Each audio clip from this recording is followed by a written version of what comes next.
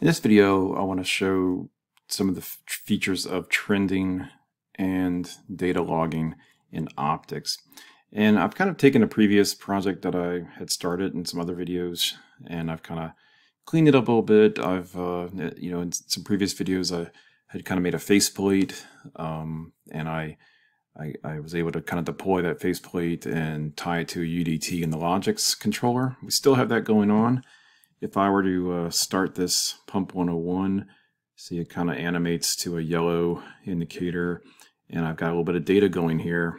I actually have a Logix Echo running in the background and some logic in my Studio 5000 emulating a control Logix. So what I want to do is I want to come to this pump 101 screen. I'm going to add a real-time trend, and I want to add a data log to this page. So I'm going to turn off the emulator here.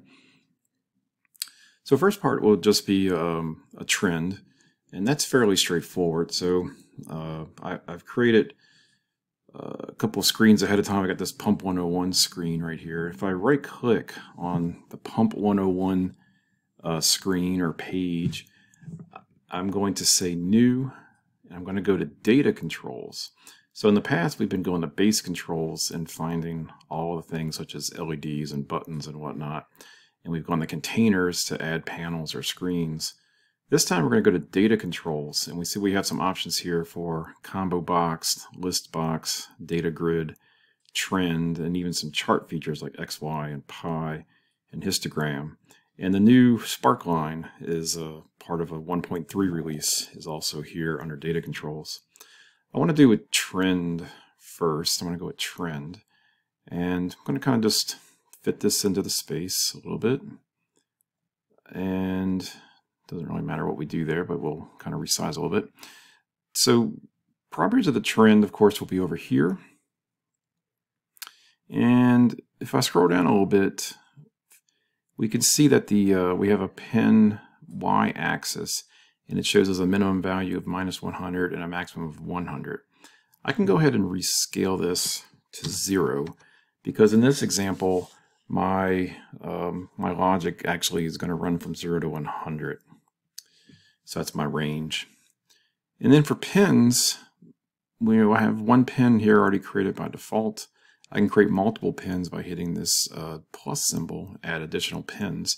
But for right now, I just want to trend the flow, which was coming from the UDT from the Logix controller. So if I scroll down and find my COM drivers, my RA Ethernet driver, my Echo CPU, and then my tags, controller tags, pump 1, and finally flow, and hit select. And that's pretty much it. So this will just basically be a real-time trend. And so let's go ahead and put this in the emulator and see what it does.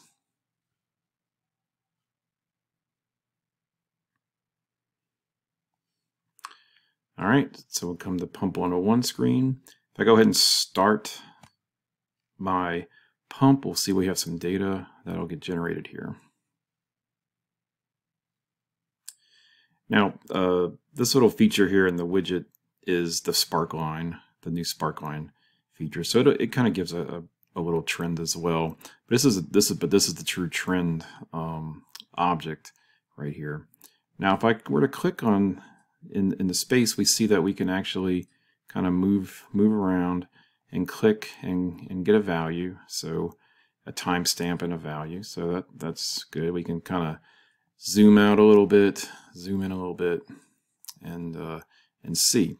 But this is a real-time trend, meaning that if I were to go back to my summary page and I come back to my pump 101, the trend kind of clears out and starts over again.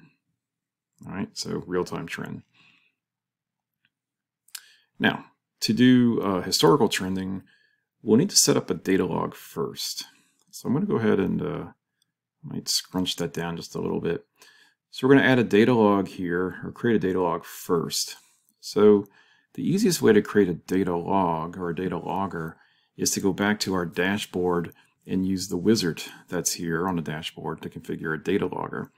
The wizard's nice because it's going to kind of step us through, and we don't forget about creating, creating all the things we need. So first, new data logger. By default, it's data logger 1. I think that's fine for me because this will be tied to pump 1, and I'll leave it as 1 for pump 1. Your options here are periodic sampling or change in value, or of course none, but change in value or periodic. I think I'll go with periodic and leave it for 1 second, just for example purposes, and we'll hit next. So just kind of affirms what we've done so far. We can change the name if we still want to, and we can change the sampling mode if we want to, as well as the sampling period. Right now it's set to 1 second. I'm going to hit next because it's going to ask about the database.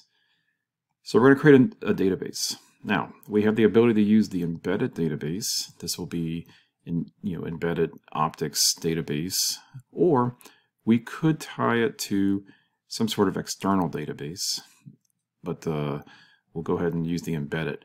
Now note that when we go to runtime with this, to create this database would require 1 token from our runtime tokens, as well as if we're going to tie to an ODBC connection, that would also take a token.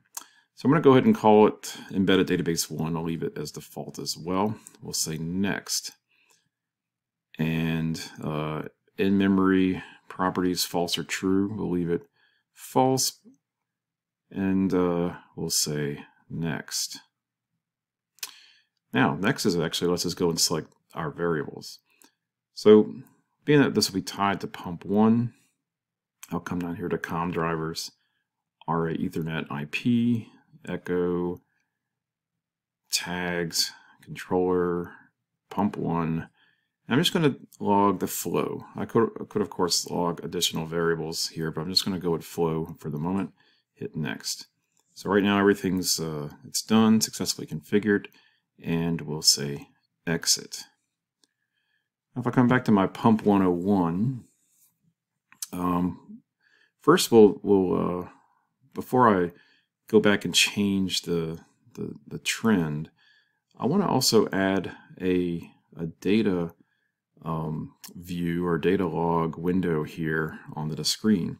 So back here on pump 101, I can right click, I say new, go to data controls, and I could say a data grid.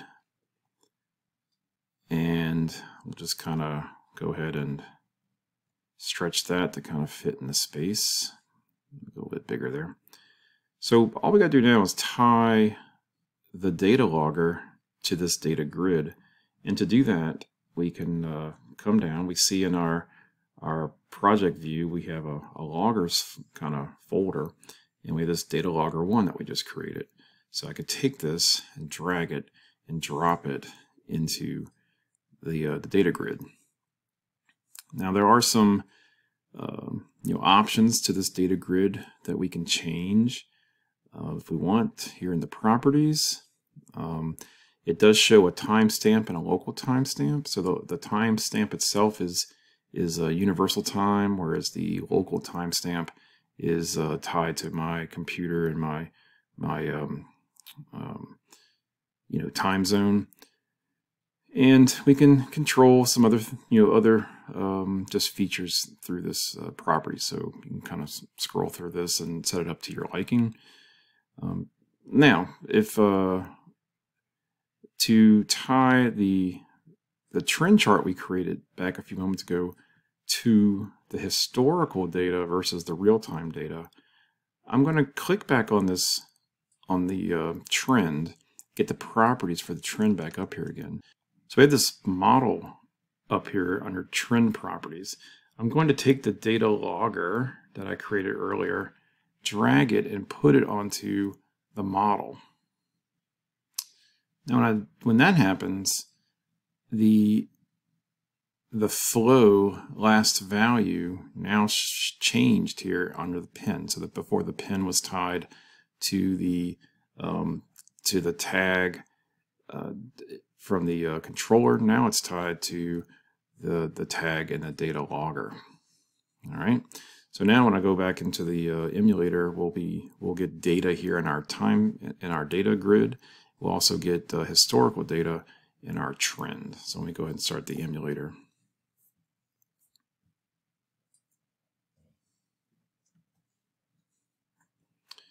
All right, so I left my pump running before, so it's still running now.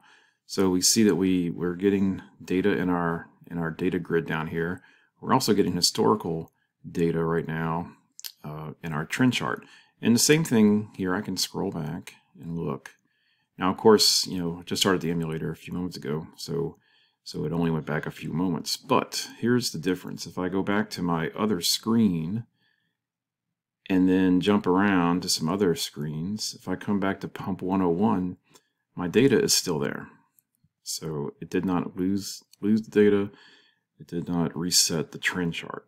So by creating an embedded database, by creating a data logger, one, I can get a data view down here, and I am actually logging this data where I could export this to a CSV file.